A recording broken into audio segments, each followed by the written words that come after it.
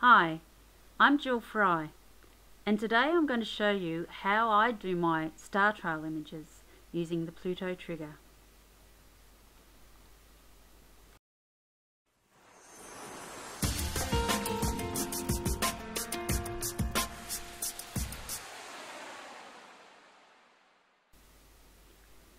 So first up, what equipment are you going to need?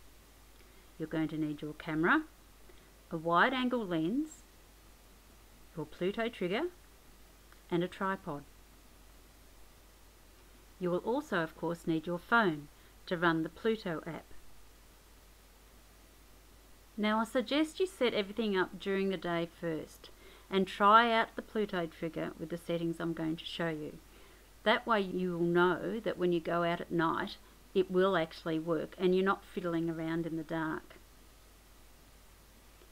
You will also need to know how to take night shots. If you haven't already done so, head over to my YouTube channel and check out the 3 videos on how to do night photography. It's important that you know how to set up and take your night shot first before you start to do star trails. Once you've put your camera onto the bulb mode and dialed in your settings into your camera that you need for your star shots, then you need to turn on your phone.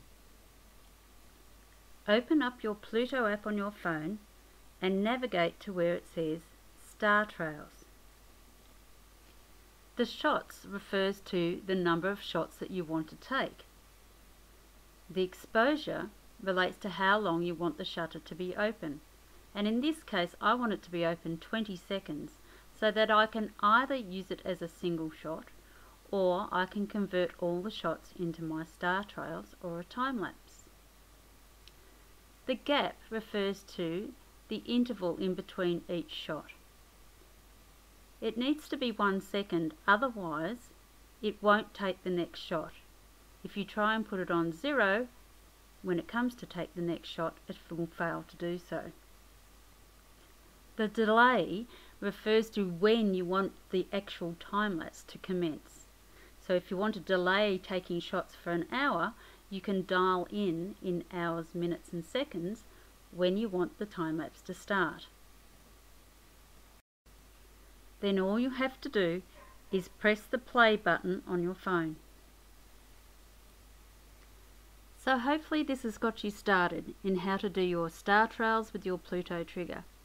You can of course use another type of influometer, but the Pluto I find is a great little tool to get this done.